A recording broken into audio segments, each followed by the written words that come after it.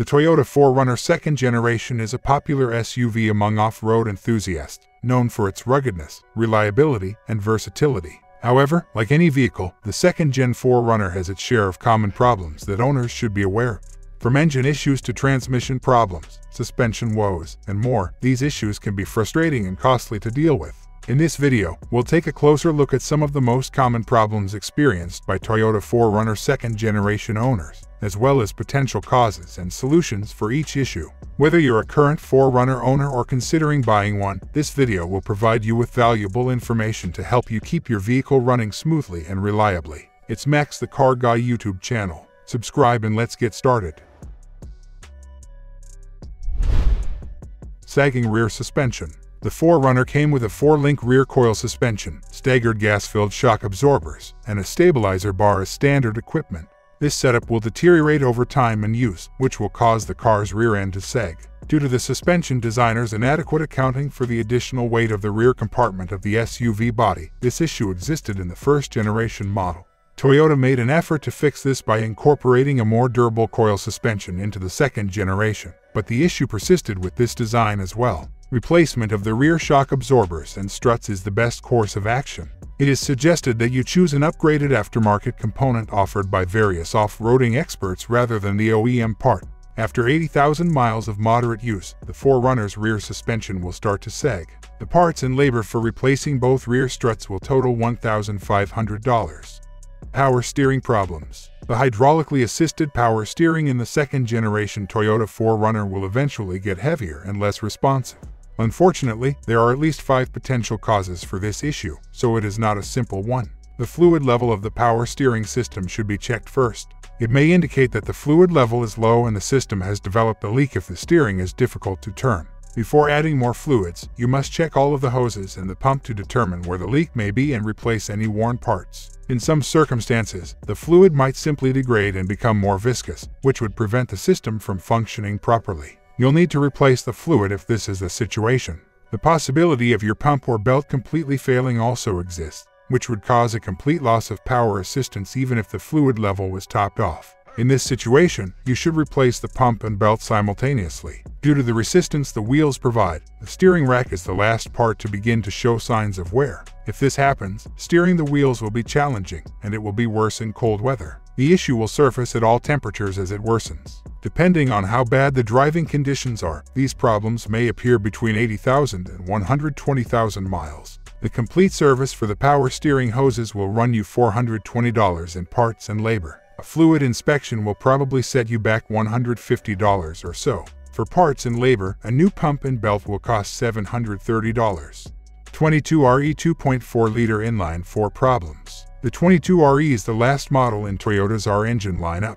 The cast iron block and aluminum cylinder head on the 22R are used. It is the first of its kind to have multi-point fuel injection and is SOHC with 2 valves per cylinder. Toyota decided to switch the timing chain system on this generation of the R from a dual row to a single row with plastic guides. This led to timing chain issues even though it resulted in a more compact and affordable design. The timing chain's teeth will eventually begin to snag on the plastic guides with use. The only option at this point to stop this from happening again is to have the guides replaced, preferably with aftermarket steel ones. Unfortunately, there is a hefty price to pay for this. A bad timing chain will cause the engine to misfire as slack forms in the chain and the timing is thrown off, as well as a general decline in engine performance. These whining or buzzing noises get louder at higher revs. Rough engine idle is another issue that your Toyota 4Runner might encounter. You might also experience head gasket failure with this engine. The head gasket on the 22RE is known to malfunction, but only in certain situations. This is due to the fact that as it heats up, the aluminum cylinder head expands more than the iron block. If the vehicle experiences excessive heat for any reason,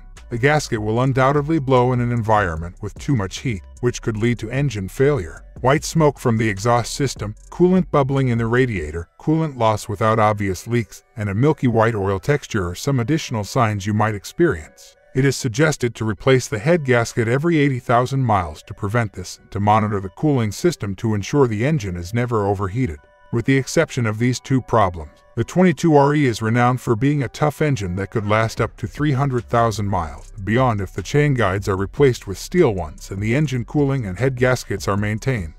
The cost of replacing the timing chain guides with metal components, including labor, can reach $1,250. The cost of a new head gasket will be closer to $1,300. The whining or buzzing of the engine, a rough idle, engine misfiring, and poor performance are all symptoms of bad timing chain guides. Smoke from the exhaust system, bubbling coolant in the radiator, coolant loss without obvious leaks, and a milky white oil texture are all signs of a blown head gasket. 3VZ 3.0-liter V6 problems. Toyota's first ever V6 engine, the VZ, was utilized in automobiles from 1988 to 2004. It utilizes a cast iron cylinder block with aluminum cylinder heads in a SOHC configuration, just like the 22RE. The camshafts on the 3VZ are driven by a belt that needs to be changed every 90,000 miles. The engine's water pump is not inherently problematic, but it has a shorter service life than some competitors, between 100,000 and 150,000. Since the cam belt drives this component, it would be ideal to replace it all at once, including the thermostat, to cut down on maintenance expenses. The timing belt on the Toyota 4Runner is not a problematic component, but it does need to be replaced on time. Additionally, the 3VZE has a track record of developing oil leaks over time and with mileage, particularly around the valve covers. The oil pan gaskets and main crank seals are likely to fail. You must make sure that the oil is regularly topped off and checked frequently. This issue was the subject of a recall for the 3VZ 3.0-liter, so it shouldn't be as frequent. But if the powertrain of the Toyota 4Runner is subjected to excessive overheating, this will become a problem. The 3VZ and the Toyota 4Runner may also experience starter contact issues. The contacts, which are also known as starter solenoids, are what turn on the starter motor, but they will eventually wear out with use. Although the parts are reasonably priced, the work is labor-intensive. We strongly advise switching it out for an electronic starter, which performs the same function more reliably. The exhaust gas recirculation system of the 3VZE is a subject that many owners frequently discuss. There are no inherent issues with the system, but as it travels farther, the charcoal canister will eventually clog, necessitating replacement. Poor gas mileage and engine performance, as well as difficulties starting, a rough idle, an illuminated check engine light, and a strong gas smell are symptoms you can anticipate. Additionally, it will be challenging to fill the tank.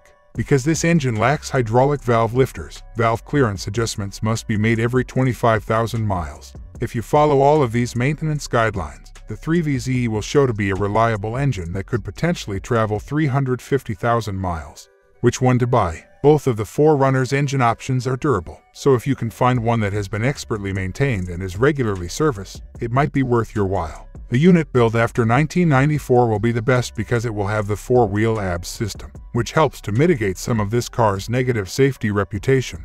Verdict: despite not being the most accomplished SUV of its time, the second-generation N120 and N130 Toyota 4Runner offers impressive reliability, capability, and cabin space, making it a reasonably affordable option for the adventurous family. Keep in mind that it provides an adequate safety by today's standards if you frequently use it to transport passengers. Hope the information was useful for you. If so, please press the like button and subscribe to the channel.